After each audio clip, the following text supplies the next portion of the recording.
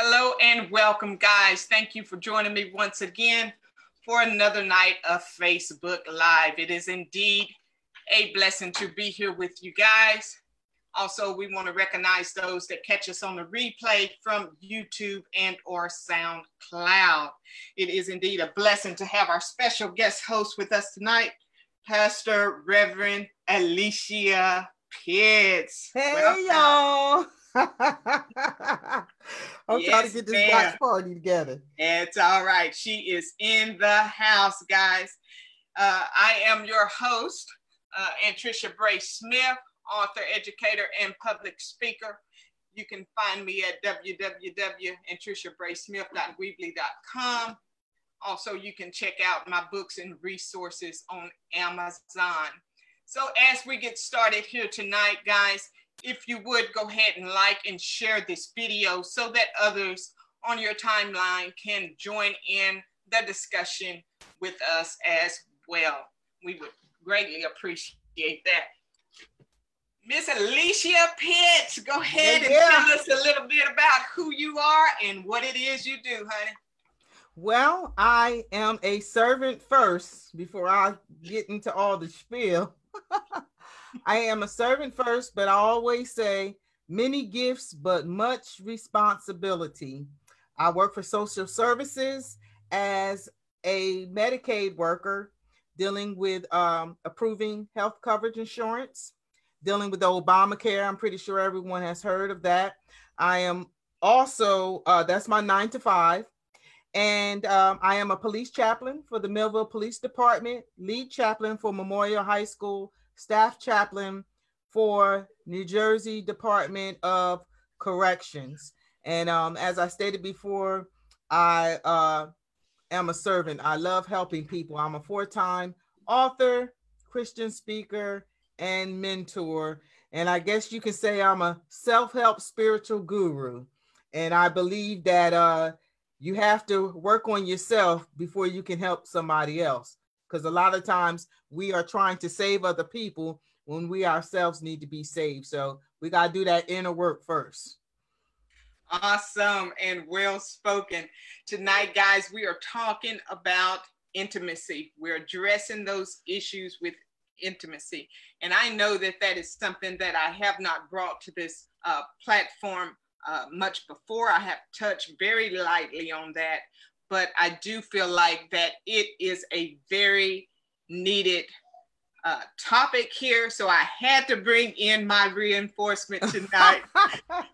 So I had to bring her in, and we're just going to have a conversation and just let it flow as it may. Yeah. I know that I have shared with you guys that when I think of myself, I don't think of myself as that romantic, intimate type a person. I'm not a very touchy feeling person. I am just straightforward and to the point. And so I don't feel like I'm an expert in this area at all. I don't even look at those issues.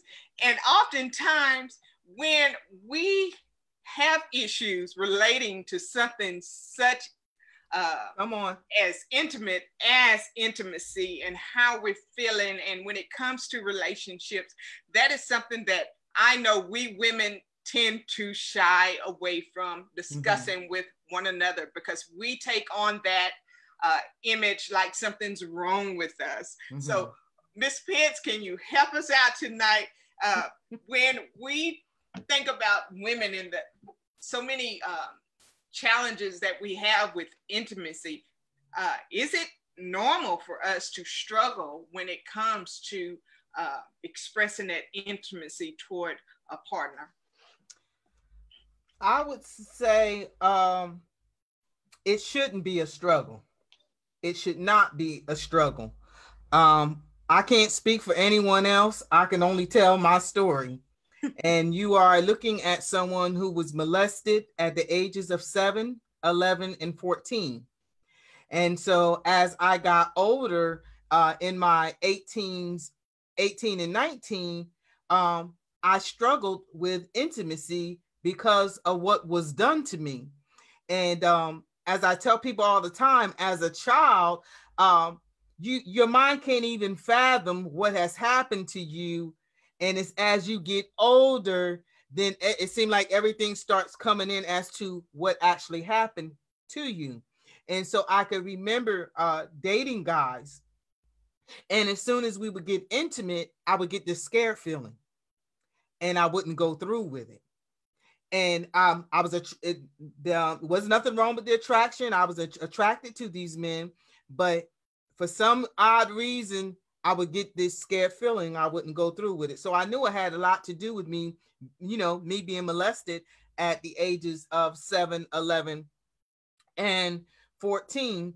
And let me just throw this scripture in here. The Bible says that all things work together for the good of them who love God and who are called according to his purpose. So even though this was a bad thing that had happened to me at the ages of 7, 11, and 14, and I kind of say this facetiously, it helped me not to get pregnant sooner. You understand what I'm saying? It helped me not to get pregnant sooner, and I got pregnant later. So, and as I got older in my 20s, well, let me backtrack. So, there was one point where I was dealing with suicide. I was dealing with suicide, but there was a lot of variables. Not only dealing with the molestation, being bullied at school, dealing with rejection from kids at school. I knew my family loved me, but I was looking for the outside acceptance. And so I remember my grandfather, and I knew it was God that had revealed it to him because I hadn't said anything to anyone. But he told my mom, he said, there's some suicide spirits after her. And sure enough, it was the truth. I tried to walk in front of traffic, hoping people were not paying attention. I popped pills, and what ended up happening, I was in school, and mind you, this was years ago. I'm 46 now. But I was around 14 years old, and I believe I had told some students, I told some teachers, and that was my way of asking for help. And so what ends up happening, one of the teachers reports it to a guidance counselor. And so what happens is I end up going to counseling outside of school. But during this counseling, none of my issues were never addressed. And so here it is. I have to go to God, spirituality. I have to go to God because no one can help me in this state that I'm in.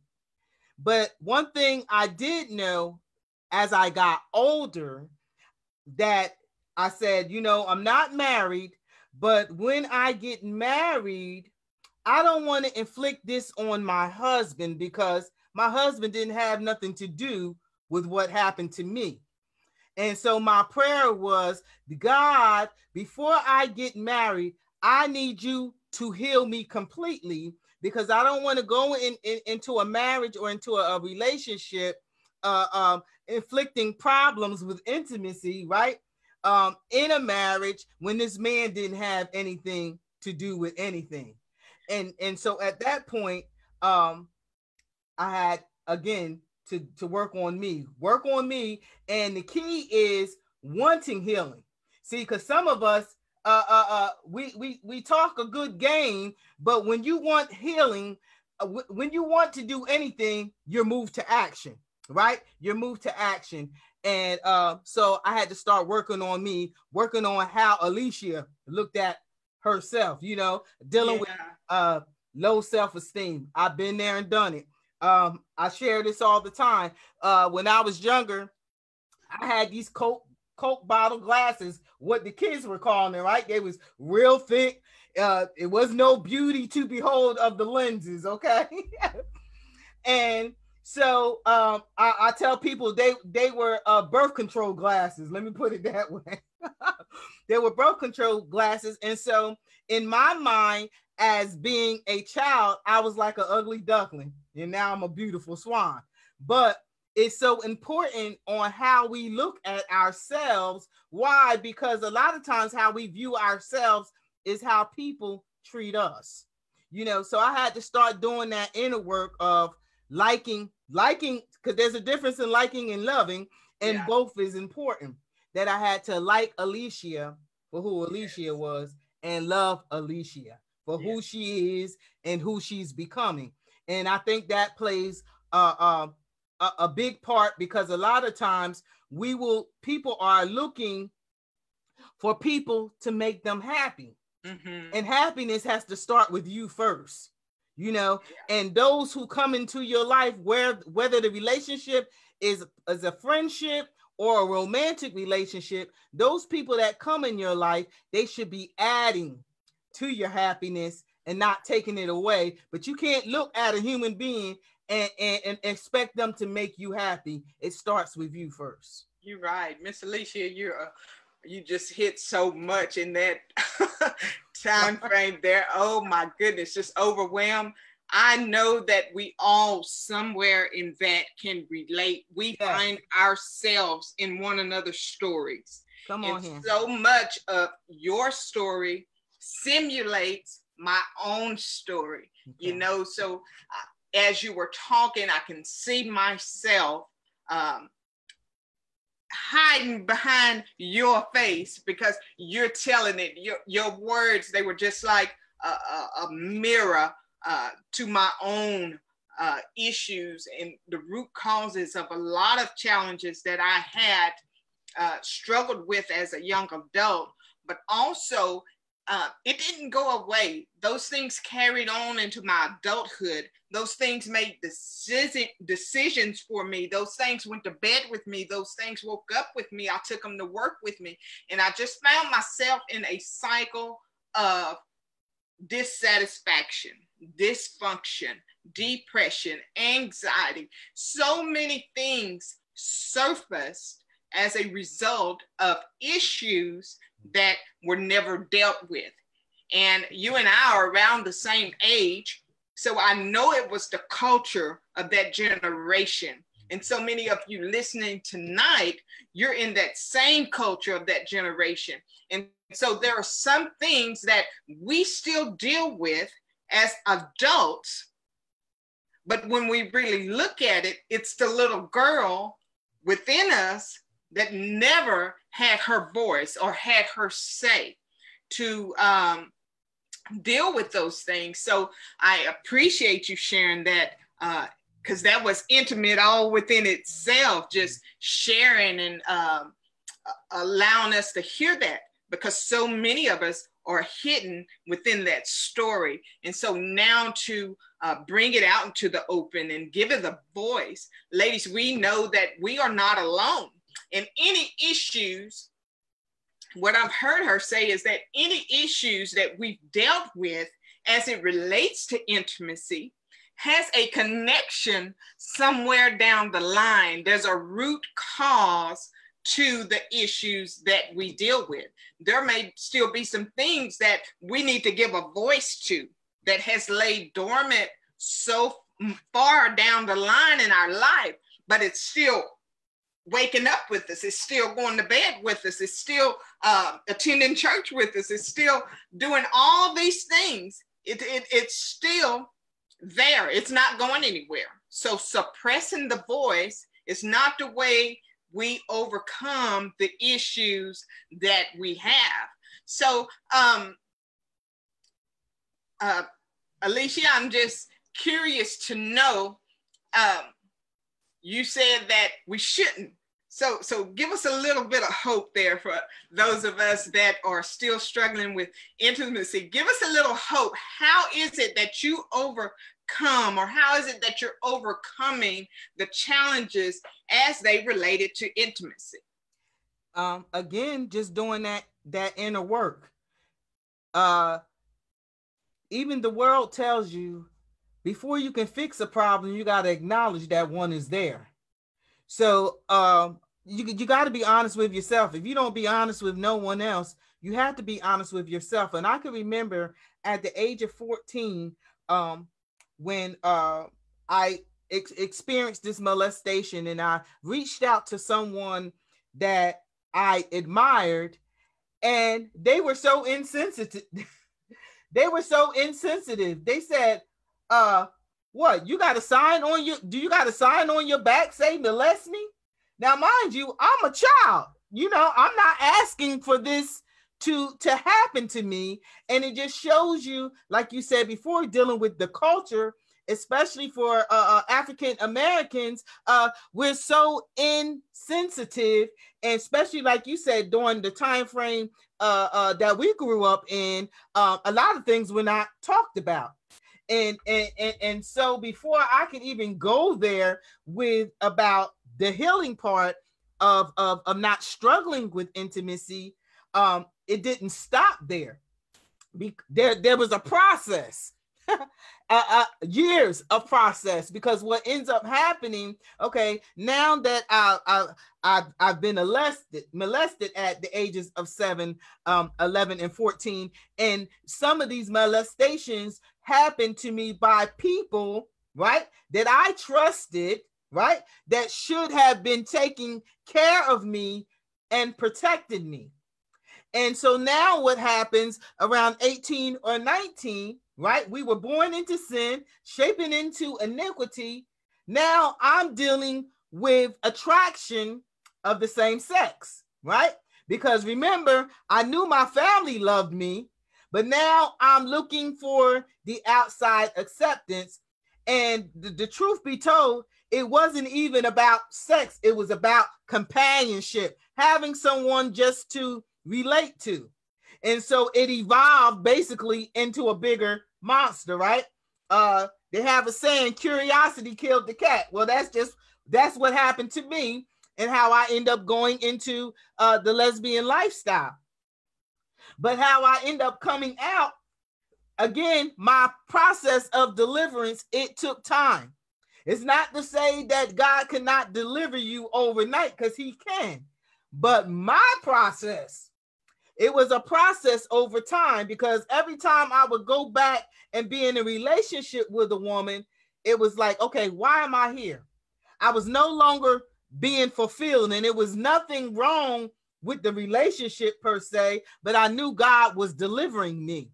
And so now to catapult forward in regards to not struggling, again, we have to be honest.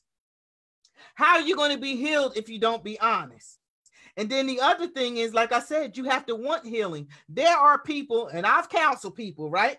We are talking about people way past grown. We ain't talking about late teens. We ain't even talking about in 20s. We talking about 50 on up, right? They're still dealing with issues from childhood. And what I see, and it's been a while that I've been seeing this, you have people, women that are well past grown, still need to be nurtured, right? For some reason, and mind you, you have some people they had 2 parents in the home, but for whatever reason, there was missing nurturing. And so what I see now, and I call it an attention demon, right? They're going to spill out their problems, right, to whoever will listen, but they will never take the action to be healed, never taking the action to be healed. And that's a problem, because they're looking for the wrong type of attention, sympathy, different things of that nature. But when do we move from being a victim to a victor? But the thing is, number one, we got to acknowledge that we got a problem, right? If you don't be honest with nobody else, be honest with yourself, right? Then we have to want healing. One thing I realized about deliverance, you have to want it. A good friend of mine, Apostle, he said something that was very profound. And he said, this is the scenario he gave. And if I take your purse, you're going to want your purse back because I took it. But if you give me your purse, you're giving it to me So you're going to be cool because you gave it to them. And it's just like God's. Sometimes God just don't take things from us. He wants us to willingly give it to him, because if he take it from us, we're going to be looking for it later. Why? Because he took it from us. So deliverance, you have to want deliverance. You got to want to be healed and then start working on it. And let me stop you right there. You said a mouthful, just that we have to want it. And so many of us, because of the condition of our churches now, this is what I found, and I talk about it in my book, Time to Talk. The pastor leading us so far to salvation, but salvation alone is not going to do it. Mm-hmm. It's that deliverance that we have to get to. Mm-hmm. And I find that that's where a lot of us are stuck. A lot of times they lead us to the point to where we have the salvation, but when it comes to deliverance, I think that's where, if we're not seeking it for ourselves, a lot of times that's where a lot of us get stuck. We get stuck somewhere between salvation and deliverance. And I see that a lot of times is that we don't know how to get to that point of deliverance. And if we have leaders that are not delivered themselves, how can they lead us into the place of deliverance? They can't. And even in my process of deliverance dealing with homosexuality, when I came to the point where I, number one, humbled myself, right? We got to get pride out the way. Pride is a big thing that will keep you from deliverance. Why? Because nobody wants to ask for help. But if I'm drowning, right? Peter was drowning. At least he had enough sense to say, Lord, save me. Some of us don't have enough sense to open up our mouths to say, look, I'm drowning. I need help, right? And so with that process of my deliverance, I could remember once I got to the point where I put my pride aside, I humbled myself, I've made myself vulnerable. Now I go to the leaders that I think could help me, and guess what? They could not. And so then it had to be a thing between me and God. You know, I remember one time I went to a leader, and after service, the leader preached with such conviction. I went up to the altar. Look, I need help. You know what they told me? Ain't nothing wrong with you. You good. That's what they told me. But I knew within myself I needed help. Another leader went to him. Oh, we're going to get a plan together. Well, guess what? The plan never came. And so at that point, I had to it was between me and God hashing out my deliverance. But again, wanting it, right? And when you want something bad enough, it will move you to action. That's what the word motivation comes from. It moves you to action. You have inspiration, right?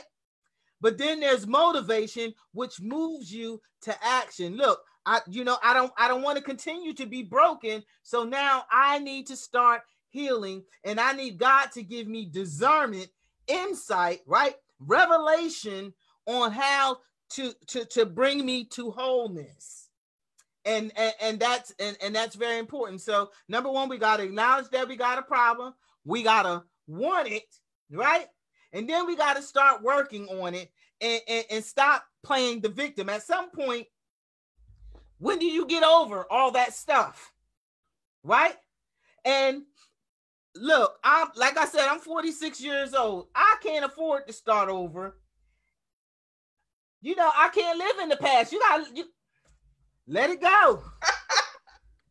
Let it go for your sake. You have to let it go. So true. You know, I always say I got more days behind me than I got in front of me. So, I got to press toward what I believe, and I do believe in deliverance. And that is a big part of what I do. In my first book, Recreating a Better Me, that book is designed to help women overcome the issues that we deal with so long, that We've been in church. Yes, we've been in church. We've been there. We've done that. We've been good girls. We're good girls, but we still have issues, and there are still roots, and sometimes even bitter roots. Yes. That we need to get to, and that's what that book does. It asks you the hard questions, and if you get that book, Recreating a Better Me, and you do the work, I will guarantee that if you get the book and you do the work in whatever area, and that's the way it's designed. You don't have to do the work in the entire book. Do the work in the area that affects you most. And I guarantee that it will begin to break up all that ground, and you can start doing the work that you need to get you to a better place. It's time out, guys, that we deal with these intimate issues that are affecting our everyday life, issues that we can't even look at ourselves in a, to know that we're desirable. And yes, it causes issues. I heard what you said with homosexuality, and that is something that we women will sometimes never admit to, especially not open and on an open platform. But if you are a woman abused, scorned, or traumatized, or abused, when those issues get you to the point where they have you, yes, those things cross your mind. And yes, those things sometimes can take a forefront in our lives. But at the same time, when we need deliverance and when we have issues, if it's not in homosexuality, where we're attracted to same sex, it is in promiscuous behavior, where we're jumping from bed to bed to bed, and it's unhealthy, and we're having baby after baby after baby, and so many different things go along with that, because we need that affirmation, we need that validation to know that we are desirable to somebody. Now, a lot of the issues that I dealt with, especially in the earlier years, was that I wasn't so much physically attracted, but it was an emotional thing. It was that I needed that, or desired that emotional stability to feel wanted, or to feel desired, or to feel attracted. And so there are women I know that are in marriages and still deal with that spirit of homosexuality, that spirit of suicide, that spirit of lust, to where everything is connected, not just because it's there, but to a root cause of an issue that we have yet to unaddress. And it affects us intimacy, because our minds pretty much control the actions that we're going to produce. Mm-hmm. And when we're unstable or dissatisfied, and when we're watching all kind of things and consuming all these things through social media and these media streams, television and things like that, you can tell when somebody's mind is not in a healthy place. You can tell when those intimate areas are not being addressed, because I tell you what, it comes out through the conversation. And we that are wise, when we're having these conversations with people that have these issues, we have to give these people a voice to speak.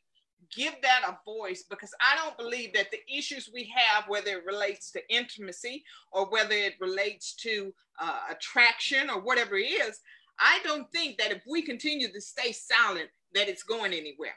All that it's going to do is continue to sprout up bitter roots. We're going to live this life miserable, not fulfilled, not living that abundance that we're promised, because we're continue to be stuck in the past of our issues.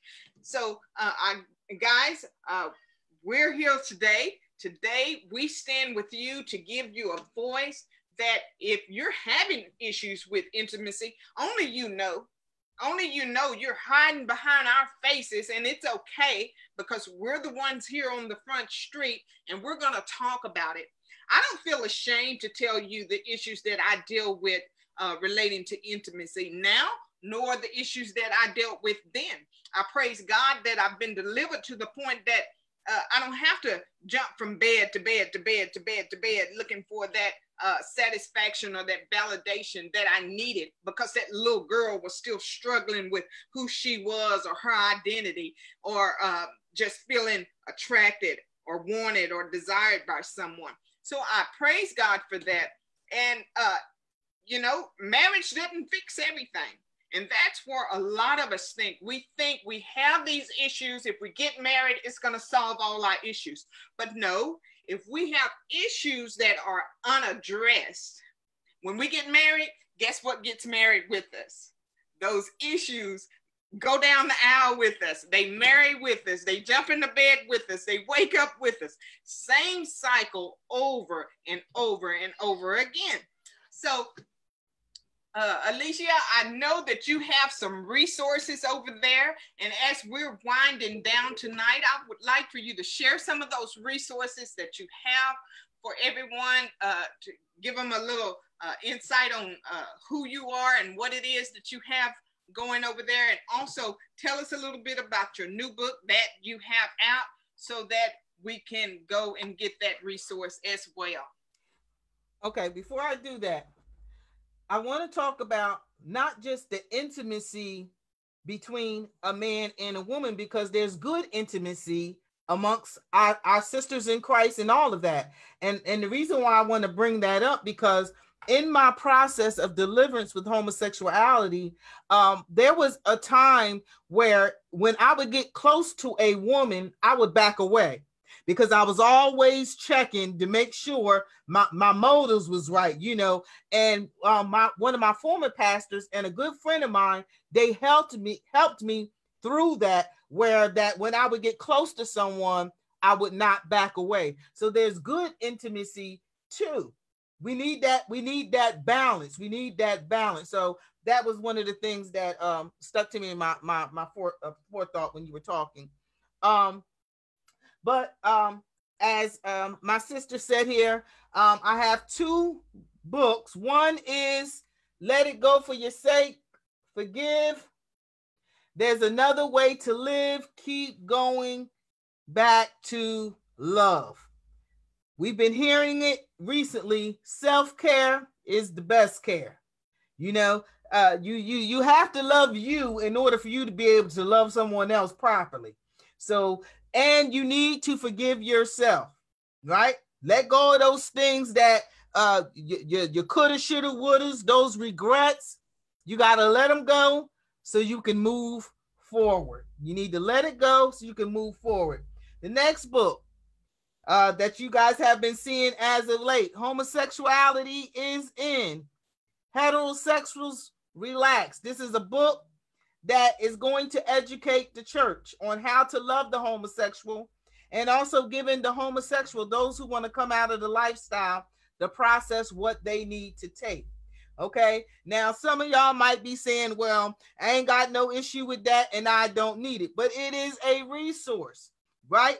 If you are a Christian, if you are a disciple of Jesus Christ, the Bible says in order to win souls, one must be wise. And a lot of times we want to browbeat people over the head with the scripture, but in this season, in this day and time, you are going to have to build relationship, which will earn trust, which will open up the door for you to have a dialogue to be able to minister to those in homosexuality, right? Because they're already feeling that, especially when they come to the church, they are already expecting to get rejection. And so this is why dialogue is so important, right? We got to sit down and have a conversation. So those are the two books. You also can go on my website, AliciaPitts.com, and there is a free takeaway, and it is an ebook on learning how to apologize. Some of us, we don't like to say we're sorry. We get lockjaw. We don't want to say we're sorry. So you can go to my website, and that is a freebie that you can get off of my website. Awesome. Thanks for sharing that. I did put it in the comment section for you guys that want to catch that in the comment stream, that's AliciaPitts.com.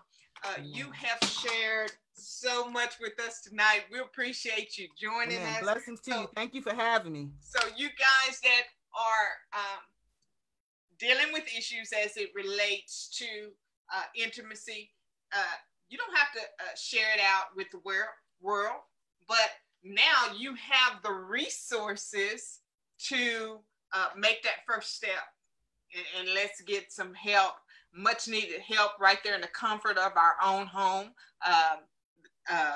She's just given a wealth of information. She has books and resources for you.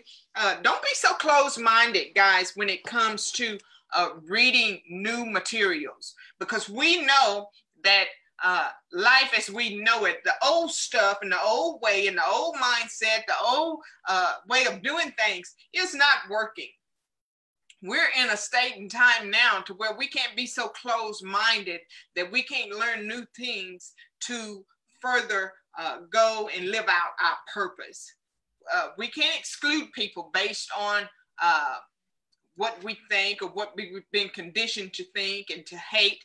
That doesn't conquer anything, you know? So we have to find the way to interact with all people and respect all people for whatever issues they deal with. You too have issues, or you too had issues, and you still have things that you're dealing with that you suppressed. And so the only way that we can overcome anything is that we wrap our arms around one another and show each other that love and respect and that support that is so needed, especially in today's such troubling times, guys. So I appreciate you taking out the time and the sacrifice for joining me tonight. That's all right.